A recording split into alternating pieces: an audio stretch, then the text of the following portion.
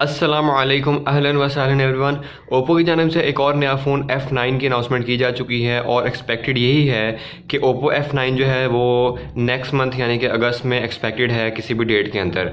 Oppo F9 के जो specifications हैं वो तो अभी ऑफिशियली अवेलेबल नहीं हुई, लेकिन Oppo ने काफ़ी सारे हिंट्स दे दिए हैं जो कि बड़े ही ज़बरदस्त हैं। Oppo F9 की जो नॉच है वो ट्रेडिशनल आईफोन X की नॉच की तरह नहीं होगी, बल्कि F9 का जो नॉच है वो फर्दर रिड्यूस कर दिया गया है, यानी कि आपको बिल्कुल छोटा नॉच देखने को मिलेगा और ट्रेडिशनल जो X स्टाइल का नॉच है जस्ट लाइक आईफोन X वो नहीं मिलेगा। यानी कि भाई अब ओप्पो ने भी जो है वो कॉपी करना थोड़ा कम कर दिया है और अपनी इनोवेशन कर दी है। अभी हमने रिसेंट देखा है कि फाइंड X भी था, बिल्कुल ही टेक्नोलॉजी के लिहाज से एक इनोवेशन थी और इससे पहले किसी ने ऐसा फ़ोन जो है वो लॉन्च नहीं किया, किसी भी कंपनी ने पूरी दुनिया के अंदर। तो चाइनीज़ ब्रांड्स जो हैं उन्होंने भी फोकस कर दिया कि यार अब हमें कॉपी से रुकना होगा और अपनी इनोवेशन देनी होगी। इसके साथ साथ एक और जो अनाउंसमेंट है ओप्पो की तरफ से की गई है, उन्होंने एक हिंट दिया है कि इसकी जो स्क्रीन होगी वो वाटर ड्रॉप स्क्रीन होगी।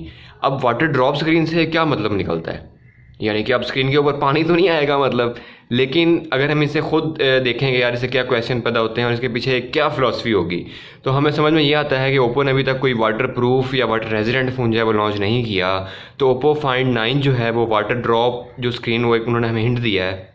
इस हिंट से हम ये गैस कर सकते हैं कि हो सकता है कि इसकी जो स्क्रीन हो वो वाटर प्रूफ हो।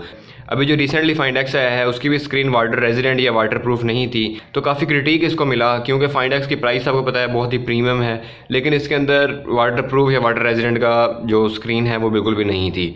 तो F9 में ये काफ़ी सारे चांस हैं कि इसकी स्क्रीन जो है वाटर प्रूफ या वाटर रेजिडेंट हो। इसके साथ साथ अगर हम ओप्पो की F सीरीज़ को देखें तो F3 लॉन्च हुआ डबल कैमरे के साथ 16 मेगापिक्सल, उसके बाद F5 आया 20 मेगापिक्सल के साथ, फिर F7 आया 25 मेगापिक्सल के साथ। तो F सीरीज़ का जो कैमरा है फ्रंट वाला वो सेल्फी पे बढ़ता ही जा रहा है। तो F9 का भी जो फ्रंट कैमरा होगा वो एक्सपेक्टेड यही है कि वो सेल्फी फोकस्ड होगा। इसके साथ साथ जो बैक कैमरा है वो डुअल एक्सपेक्टेड है। अभी तक F सीरीज़ के अंदर ओप्पो ने डुअल कैमरा बैक साइड में नहीं दिया, लेकिन F9 में इसके काफ़ी सारे चांस हैं कि जो बैक कैमरा है वो डुअल आए। तो आपका क्या ख्याल है कि F9 के जो ये चेंजेस हैं, छोटा नॉच करना और इसका बैक कैमरा डबल करना प्लस वाटर प्रूफ होना, ये कैसा है आपके ख्याल से? आपने जितनी भी F सीरीज़ यूज़ की है आपके ख्याल से क्या ऐसी कमियां हैं जो कि F9 में होनी चाहिए और F9 जो है उन कमियों को दूर कर दे?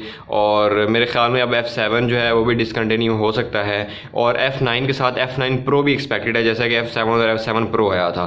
तो F9 Pro डेफिनेटली एक महंगी सीरीज़ होगी जिसके अंदर रैम और रोम जो है वो ज़्यादा होगी और कैमरे का भी डिफरेंस होगा, और जो F9 होगा सिंपल वो रैम रोम और कैमरे के लिहाज से कम एक्सपेक्टेड है।